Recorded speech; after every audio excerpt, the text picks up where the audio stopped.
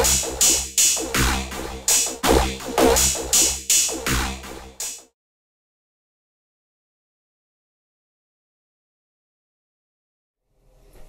I'm Emil Preda. I'm Jeremy Wong. And today we are gonna present you the most awesome invention ever. We call it Stalker 1.0, and you can use it for pretty much every expensive item that you have, and you can track it using your mobile phone. And the only thing that you need is a SIM card that's working, and GSM signal.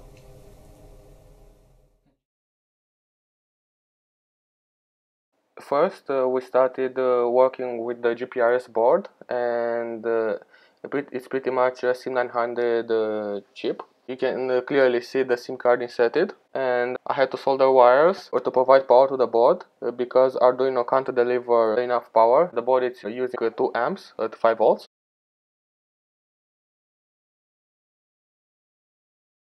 This is the GPS board having connected the GPS antenna, and all we had to interface is with 4 pins: VCC, RX, TX and ground. However, we have a problem because of voltage that it requires is 3.3 volts, and it was way too high. In fact, I broke the 3.3 volt rail on Arduino Uno. This is why I had to add a 3.3 volt voltage regulator. Here we have all the boards connected to check their operation and make sure they work accordingly. Testing took quite a bit of time, so in order not to overuse the battery, I used a wall charger, and after the testing was complete and it succeeded, as you can see in the picture, we only use a power bank.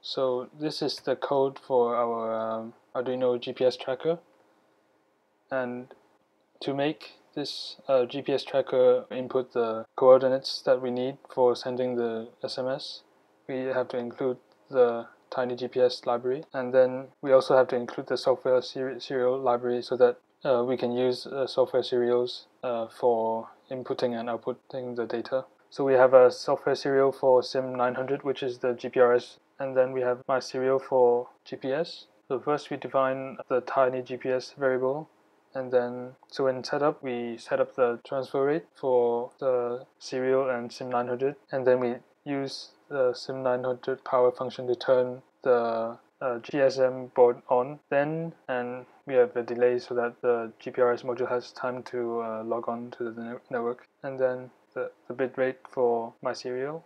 So we're using the SIM900 power function to turn the SIM900 board on, because when it's on its own with power, it's only on standby mode, so we're using pin 9 to turn it on. Next we have send SMS, which sends the SMS to the phone. So we set the function to send these messages. So this is the maps link combined with the coordinates, and so that's the send SMS function. Next we have the loop function, which sets the time for sending the GPS the SMS message periodically, and here we set the time to 120 seconds. Next we have this, so if there's new data coming in, we send the SMS. So this function is for printing the coordinates to that precise decimal number that we want. So we set it to 5 decimal points. So in the Google Maps link, it's 5 decimal points.